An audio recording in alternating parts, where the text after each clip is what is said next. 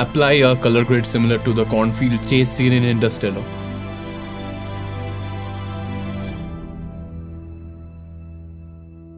You can now edit photos using ChatGPT. It's not something you should be doing, but you can do it if you wanted to. It's basically in a very early stage, but we are still gonna take a look on what can be achieved using it. To access this feature, you need to have the ChatGPT Plus subscription. It can only be accessed using the GPT-4 model. There is also an image editor plugin in ChatGPT, which is simply useless as of now, so we are not gonna take a look at that, as it will be just a total waste of time. To access this feature, simply go to the Settings and Beta tab and select Beta Features and enable this option called Advanced Data Analysis. This allows you to upload photos inside ChatGPT using the plus icon. It will basically appear once you select Advanced Data Analysis from the drop-down list. Now let's take a look at how it stands. In case you are new over here, hey guys, my name is Prithviraj. I'm an electronic music producer, a part-time gamer, and I also try to make videos. Since it is in really early stage, let's start with something simple rather, as it failed horribly in the task given in the start. I have this really dark photo, hence I'm gonna ask it to brighten this photo for me. Alright, so it's asking me how much I would like to brighten this photo. Let's try 3x, which means it will brighten the photo 3 times more than the original. Well, I'm kind of satisfied with the result. I did not expect it to get it right in the first try, but the issue that happens when you brighten the photo this much is that there is a lot of noise. Let us see if we can remove the noise as well. Well, it did remove the noise for us, but it also removed the color. It's simply better to remove the noise using Lightroom. Don't rely on ChatGPT. At the start, it failed to recreate the Interstellar color grade, but what if we asked for something simple? Let us try out the ever famous teal and orange color grade. It's actually explaining us the process on what it's about to do. Well, this is weird. It's asking us if we wanted to see the result or do we want to know the technical details behind it. Let's just check the result, as we don't even know if it got it right or wrong. Also, one more thing, you might face this memory management issue. This mostly happens when the size of the photo is very large. I'm quickly gonna resize this photo into a very smaller size in Adobe Photoshop and re-upload it.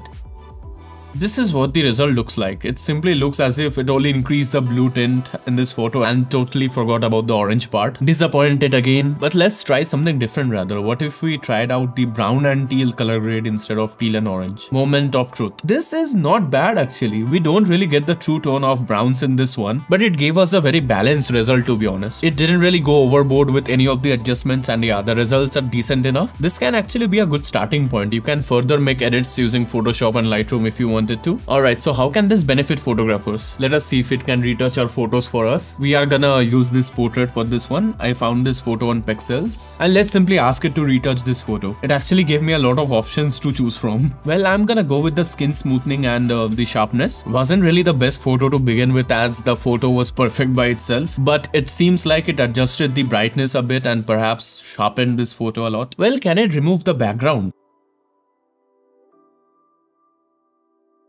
Never mind.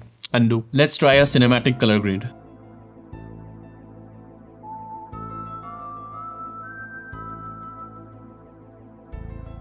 I'll stop watching movies if this is the new definition of the cinematic grade. Alright, so I'm gonna give it one last try and see how it works. Let us see if it can colorize this black and white photo for us. If it somehow manages to do this, I'll bow down to the AI gods. And also please consider subscribing to my channel for more such videos. I already have resized this photo into a smaller file size, so let's see how it performs. It's basically behaving like those students in your class who talk a lot but don't know shit.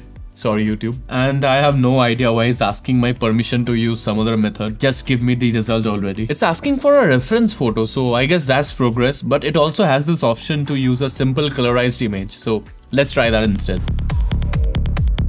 It's confirmed. ChatGPT is on an acid trip. One last try. Let me upload a reference photo this time. I found this one. It has those smooth tones that I'm looking for. So let's see how it performs with the reference image.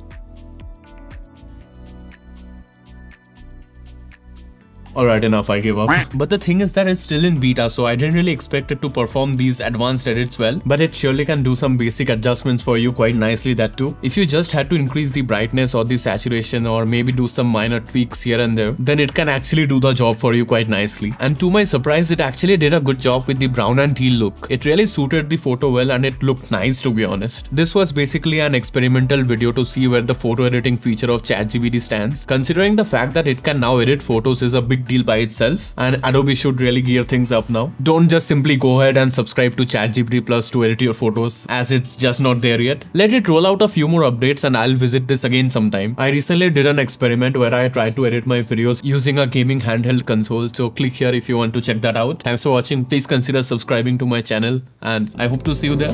No shame when you get mad brains. Bank account fly like an aeroplane. Popping pussy like get champagne.